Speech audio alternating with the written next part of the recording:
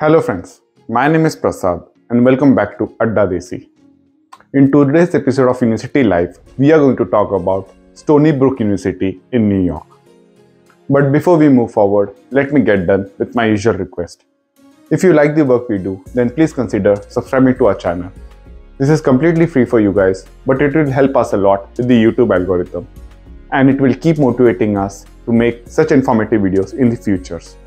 Also, subscribers can comment below which university they want me to cover next, and I will surely make a video on that.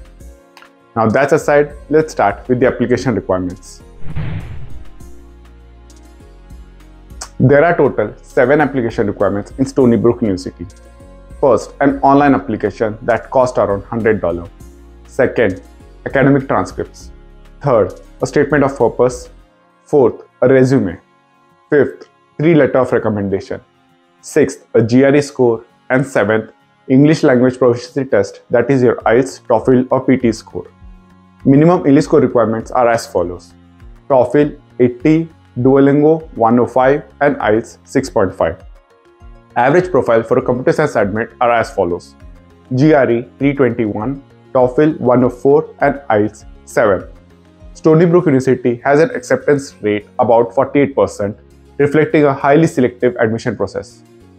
Next, let's talk about the graduation requirements and the tuition fee structure.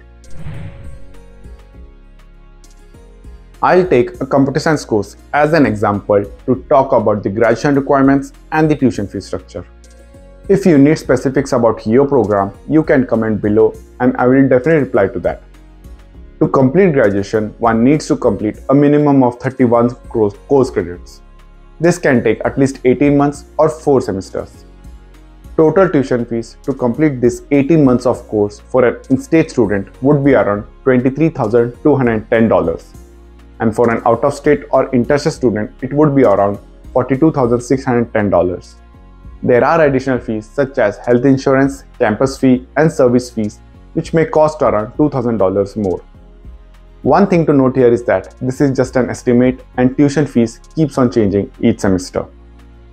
Next, let's check out the housing costs. But before that, if you haven't already liked our video, then please smash that like button. Off-campus housing offers affordable options, so many graduate students prefer off-campus housing.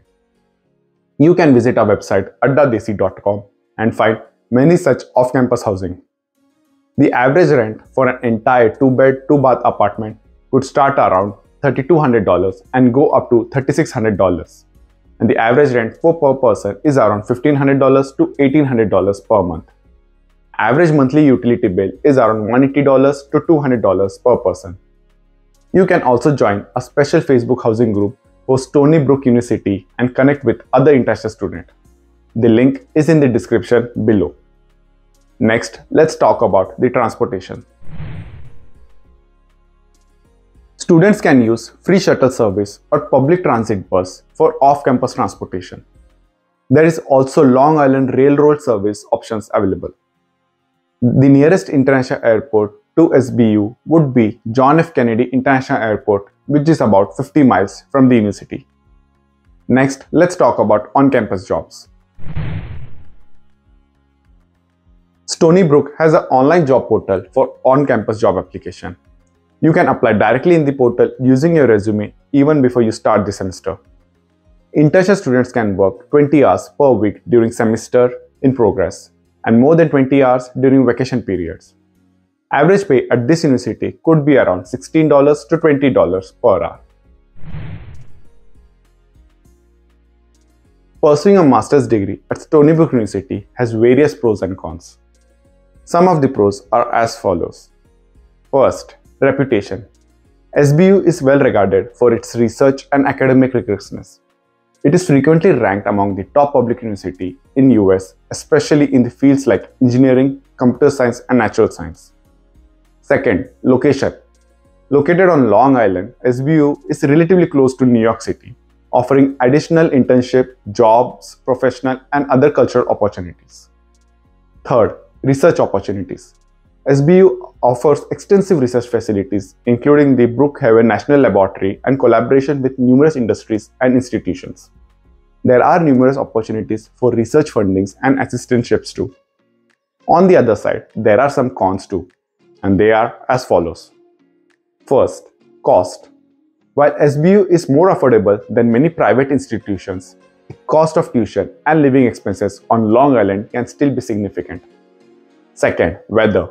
The weather in Long Island can be cold and harsh in winter, which might not be appealing to everyone. Third, transportation.